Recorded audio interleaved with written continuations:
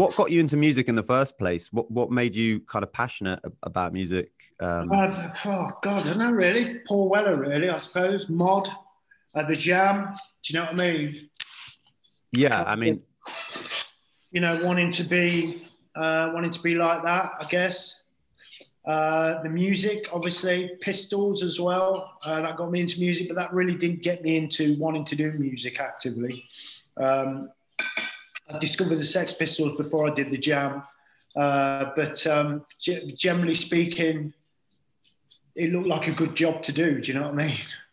yeah, an amazing job, and those bands, like you can really hear their influence on Thank Sleaford you. Mods, of course. But so was it like when you were younger, were you kind of very hungry to do it professionally, or was it just something that you kind of fell into initially? Um, yeah, I was kind of really hungry for it because I really had realised there was nothing else really. I didn't want to work all my life because I wasn't.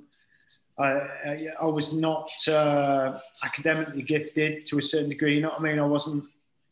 I really didn't take to any other things apart from expressing myself and creativity and the idea of I'd invested so much time in the culture of modern and in music itself that it seemed like the logical thing to do. Yeah, absolutely. So when do you recall like a first time that you started making music? What was the kind of earliest experience you can remember actually like creating music? Sort of like being in a punk band with my stepbrother when I was about 12. No, probably no before that, probably about 11. It was only a brief thing, but after that, I was in an indie band at college doing kind of wonder stuff type stuff. That was my first proper outing in a band. And then got my own band together about 96. And then went from there, you know what I mean? Yeah, yeah, and it's been an amazing journey, and I almost feel like there aren't many acts kind of doing the same thing that you're doing at all. Well, there's no one kind of left that comes to mind in the same way, inspired by the acts that you mentioned earlier. I was just wondering, like, how did your writing of lyrics, and because I mean that's such a big part of what you do is the themes, the lyrics, the subject matter. How did that develop, and to what extent would you say that that's important over the musical side of things? Like, It developed over a course of 20 odd years. I started doing stupid, sort of self-obsessed, absorbed, self-pity lyrics, sort of stuff also that was in keeping with, say, mid-90s stuff, the kind of, amateurish kind of,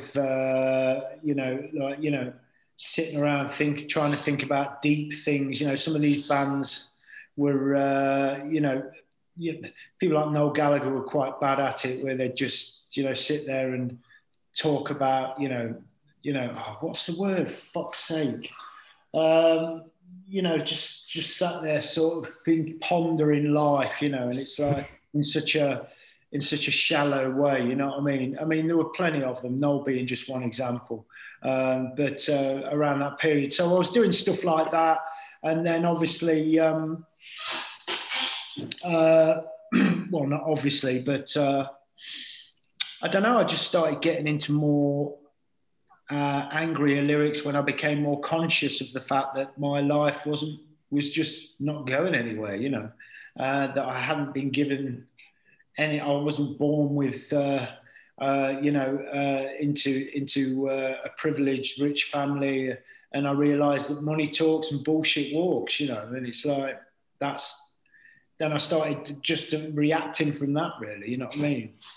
yeah, at what age do you think it really hit home the fact that things are unequal in that way? Um,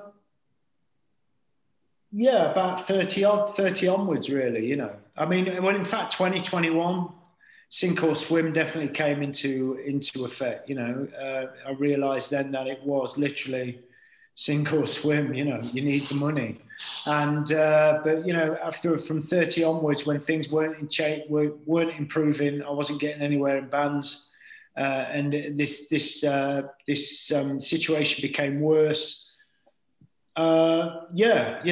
Definitely from then, really, I really started to shape my outlook on stuff. And some people say that like the music industry is harder than ever these days, and it's got worse and worse, and certainly there's a lot to kind of indicate that Spotify and among others, all the streaming companies that don't pay artists properly. Did you feel, obviously you're talking about inequality that's kind of been going on for a long time, much longer than music streaming companies have been going on for. Sure. But do you think that as well as like social issues that have been prevalent for a long time in the UK and elsewhere, do you feel like the situation specifically for musicians has got worse, or do you think it's always been pretty hard? Well, I think it's always been pretty hard. It depends what game you want to play. If you want to be a kiss arse and become famous and sing shit and release crap songs and earn a lot of money in a small space of time, then you can do that still. Is it harder? I wouldn't say it's any harder than it was in the 60s or 70s. But if you want to be a celebrity, then you can go and do that if you want to do that. If you're lucky enough to get through the bottleneck of the millions of applicants that want to do that. But do I think it's gotten harder and harder? I think it's always been the same, you know what I mean? I think things like Spotify will always be around, you know what I mean? And what I mean by that is people making money out of you and you not being in a position to do anything about it, you know what I mean? Yeah. Do you resent that kind of system, those boxes that you kind of have to jump through in order to get your stuff out there, your albums out there? Because in a way, it's like the music industry as kind of counterculture or rebellious or whatever kind of rock and roll spirit, as it were, that you've got, you, no matter what, even if you're like the Sex Pistols or any revolutionary group, you kind of like, to get the word out there, you have to fraternize with the suits. Sure. in some capacity. Does that really annoy you, or do you just think? Of course it annoys. Yeah, of course. You don't want to be told by some billionaire that you've got to release an album a year. You don't want to be told that. That's just fucking insulting. But at the same time, I can't be asked to join some fucking campaign and rail against them. What's the point? They don't care. They're massive. They'll give up when they want to give up, and not before. It's they had the vision to rip us off that when no one was thinking about that medium a very long time ago. So now they're bearing their fruits of their robbery. So that's their problem, really. It's not mine. Sure, obviously it annoys me. Sure, I'd like a bit more money for the music that I release and not just depend on live income. But this is how it is at the minute. Am I going to stop it by wanting to stop it now? No, I'm not. Do you know what I mean? Yeah. I mean, do you think that anybody could stop it?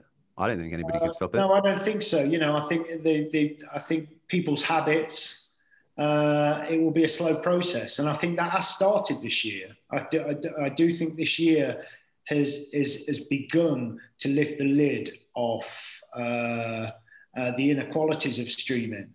But, it's going to be a long time before that caves in.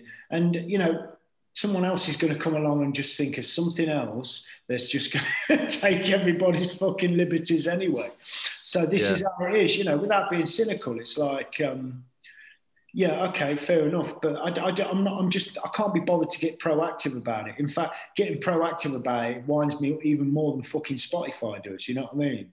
Yeah. Well, also it could probably be quite a stressful experience that will ultimately be quite futile, because like Spotify are huge. Kind of, I read about that kind of, that campaign with MPs. I think it was like Guy Garvey from Elbow, and there was another artist who had been like Mercury nominated. I think she was called Nina. I can't remember what her name was. Yeah, But yeah. she sounded very talented. She had Mercury nominated, like 500,000 listeners on streaming services, and she like is having to move out of her flat because she can't afford it, even though she's successful by anyone's definition of success. And it's very admirable that they're campaigning, but I can see why you'd say like you don't want to be involved with something like that, because Spotify are, you know, a publicly traded company worth billions. So what I mean, it's similar to, I would imagine, going up against. It would be similar to wanting to drive down to David Cameron's house and beat him up. You know, it would be similar to driving to any one of these cunts' houses and assault them for the policies they've inflicted on the country. I can't. I don't know. I could be totally wrong. People could overturn the idea of Spotify in a very short space of time through sheer determination. But I'm afraid I'm not that person. You know what I mean?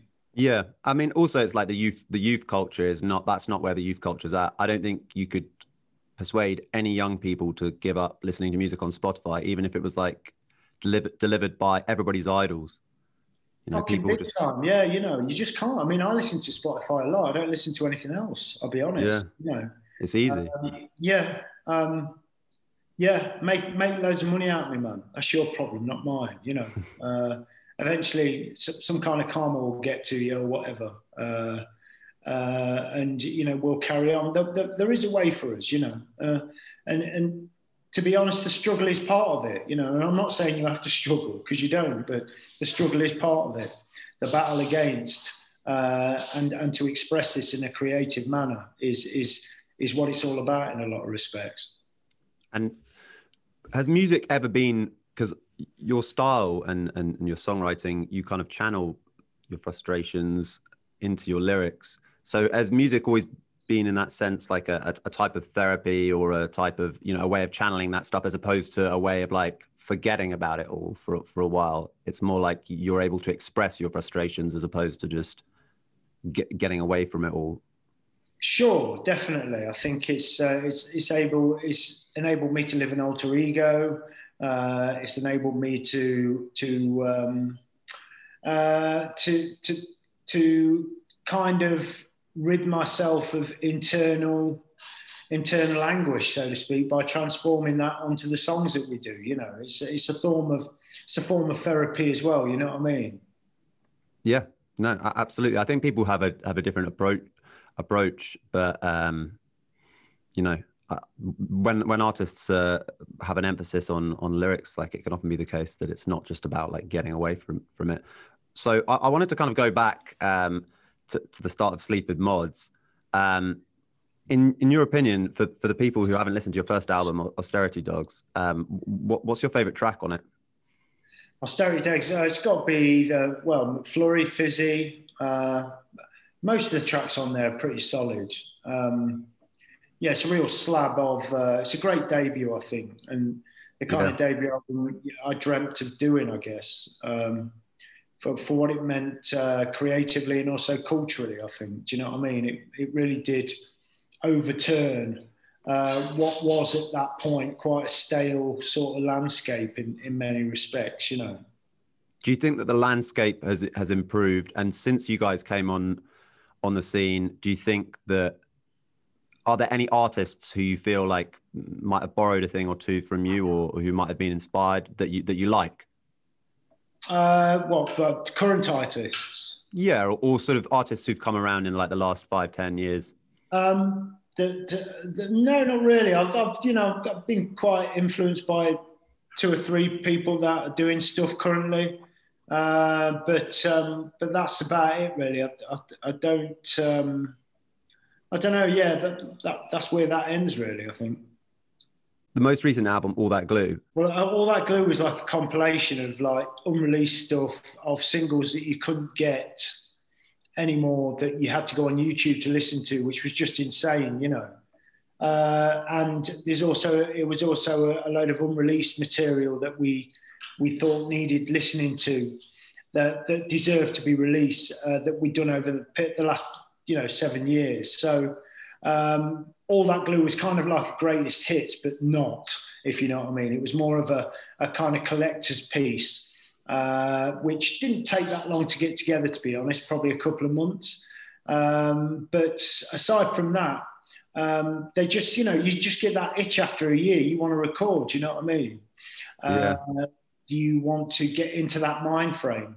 And I like to throw myself into the mind frame, even if I'm not feeling like it, because then it's interesting what comes out, So it's kind of always a little bit of a gamble because, it's such a minimal operation, Sleaford Mods. It just could at any one time fall on its arse. But luckily, it's been all right so far, you know what I mean? And in terms of songwriting, are you creative like all throughout the year? You mentioned that you kind of throw yourself into it even when you don't feel like it. So do you try and write like quite often most days, or is it just when you're kind of focusing on a new project, you sort of work towards it and then take a break? Yeah, basically that's how it goes. I find that if you try and constantly write all the time, it's probably not the best thing because you need to rest. I need to rest anyway. I need to have a cooling off period. Which is what I'm going through at the minute. I've tried doing a few things, but I don't want to force myself too much because although forcing yourself can produce some great results, I can't be bothered. You know what I mean? I just can't be asked to apply myself and force myself for some great results at the minute. I'd rather just wait for another 6 or 7 months and, these ideas will come a little bit quicker, Yeah. It's like if you force it, it's just going to be not as good. It takes the joy out of it.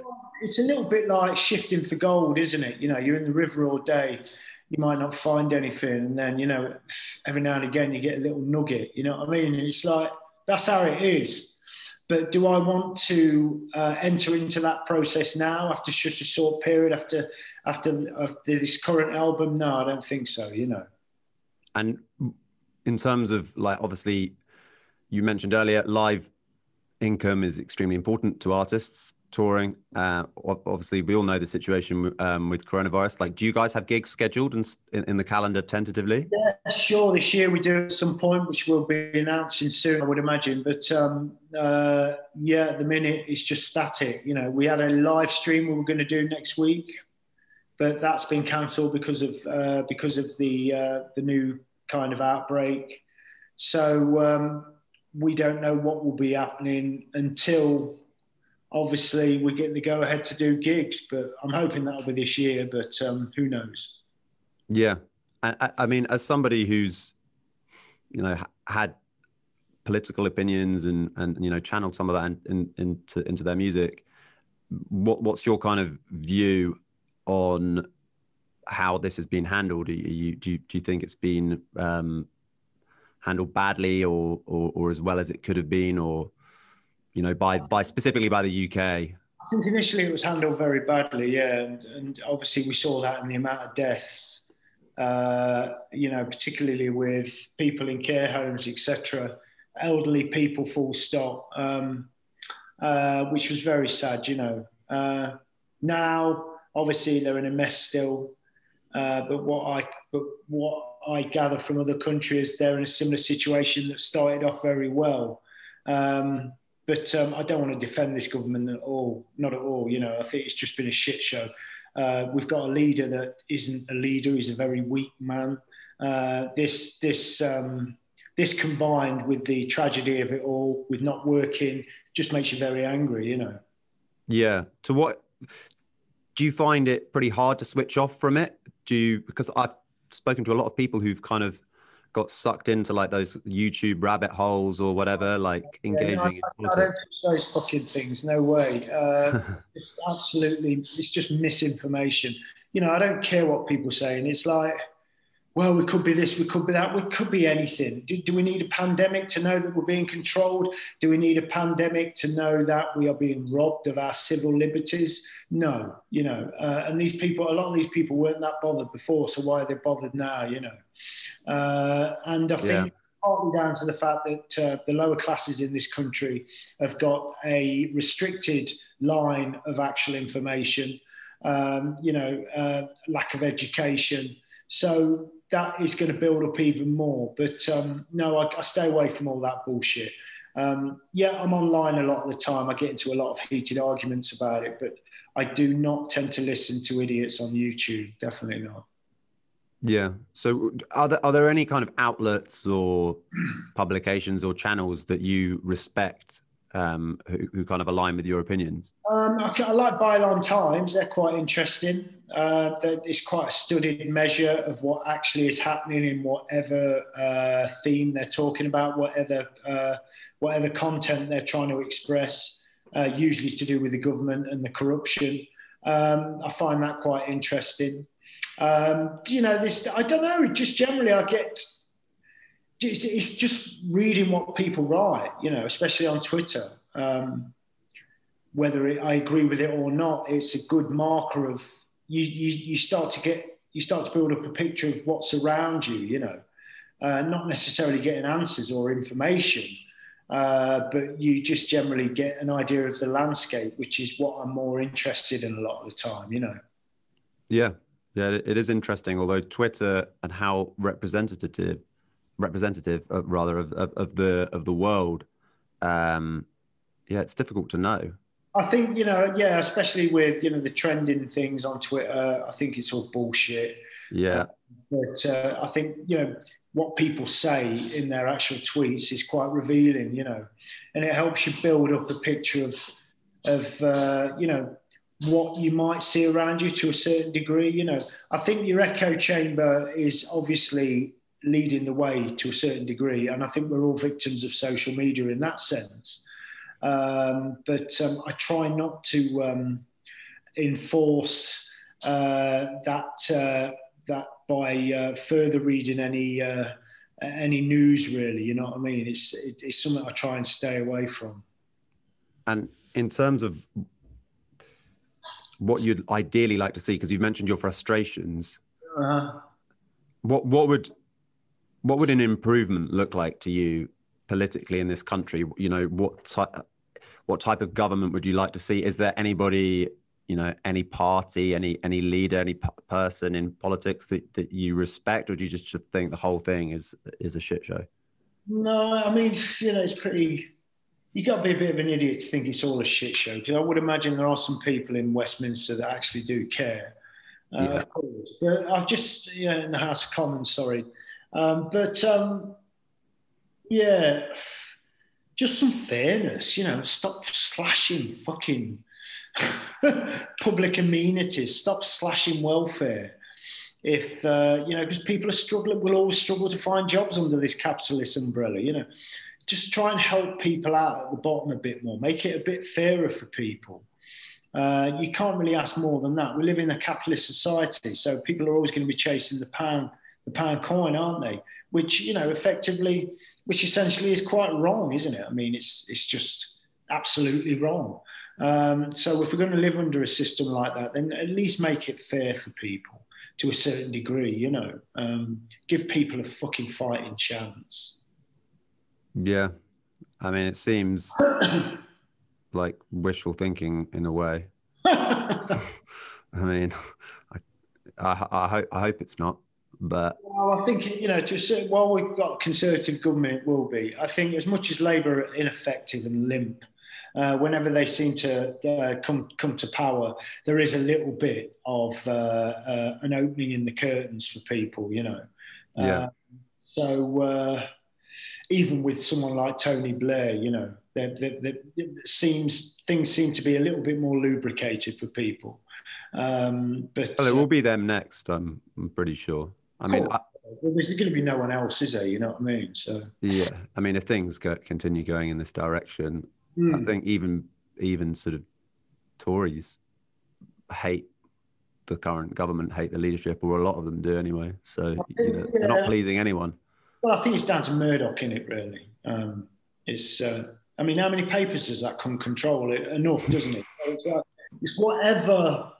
however he feels the wind's blowing. He will then do that, I would imagine. Is he as influential in America as he was? I think he might have sold. I think he sold Fox or something to Disney. Oh yeah. That's interesting. But yes, very influential. Yeah. or was. Whether his power's wading, I don't know. You know, the documentary on him on BBC iPlayer is quite interesting. Yeah, I But saw only that. yeah, really good how the mechanics work. You know, and I thought that was a real eye opener. But yeah, you do get, to a certain degree, you do feel that people like him have a massive say in what kind of political persuasion will cover the country next, you know. Yeah, if you're somebody like Rupert Murdoch, what, you know, he's like 90 years old. Uh-huh. What's the motivation there for somebody like him? He's got money. Like, why? Do you think it is just an obsession with power that Yeah, of leads course. people to Yeah, want this? it's um, to be regarded as contemporary, to be regarded as at the forefront.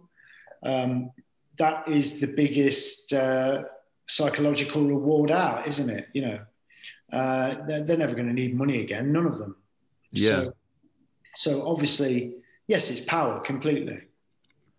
But it's just quite odd in the sense of, you know, how's he going to be remembered? Do you think these people, because like he's clearly not a popular guy, like no one, even the people who use him, it's kind of like a bit grubby. You wouldn't hear people crowing about, oh, Rupert's like a great guy. It's all sort of done behind closed doors. So what Well, do I you would think his imagine legacy to be? their world's very small, and their peers, their contemporaries, are within shouting distance, and it's a constant game, isn't it?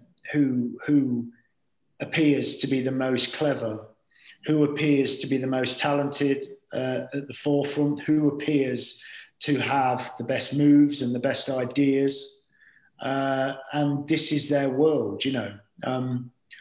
Obviously, because the destruction that he's caused with the political policies that have followed his quest for power from the people that are working underneath him. You know, if he knew about that, if he really knew about that, would he do this?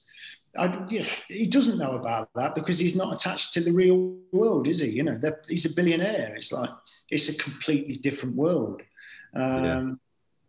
I would imagine it's like similar to going into a laboratory and putting your hands in those gloves, and the gloves go into an incubator, and so you really are pretty much detached from the end of that rubber glove to whatever it's doing. You know what I mean? It's a similar thing, isn't it? You are in a different sphere, so to speak. Yeah, he's insulated against I'd say feeling so. worried. I think it is all about what he enjoys to do, and that's business. He's a businessman. He enjoys making money, but he also enjoys making moves. It's like some twisted chess game, isn't it? You know. Yeah, yeah, it seems so unappealing, but I guess maybe it's addictive, and people, you know, everybody's different, so that is appealing to some people. Jason, thank you very much for joining us on the Greatest Music of All Time podcast. I wanted to finish by asking you, are there, you know, in terms of music that means the most to you, that you would consider like the greatest of all time to you? Do you have like some artists that you'd like to name, or some songs, or albums, or just, you know, anything off the top of your head that would come to mind? No, the greatest, whatever. It would be a collection of rappers. It would be a collection of singer-songwriters, I guess. The ones that have stuck out would be John Lydon, Paul Weller, Liam Gallagher, Ian Brown, Raekwon, Inspector Deck, Ghostface Killer, Cool G Rap, Nas. The list goes on. People Fenwick from the Meteors, Nigel Lewis from the Meteors, etc., etc. I could name tons and tons and tons. You know, currently probably Aldous Harding, Alex Cameron. Who else? Obviously Andrew Weatherall, Keith Tenniswood, Two Lone Swordsmen, etc. I mean, the list goes on. You know what I mean? If you're enjoying the Greatest Music of All Time podcast, you can keep up to date with all of our latest episodes for free by subscribing. If you're watching on YouTube, the subscribe button is located at the top of the Tom Cridland YouTube page. It's also at the bottom right of any video that you watch on YouTube. If you're listening on an audio platform, such as Spotify or Apple Podcasts, you can subscribe at the top of the page.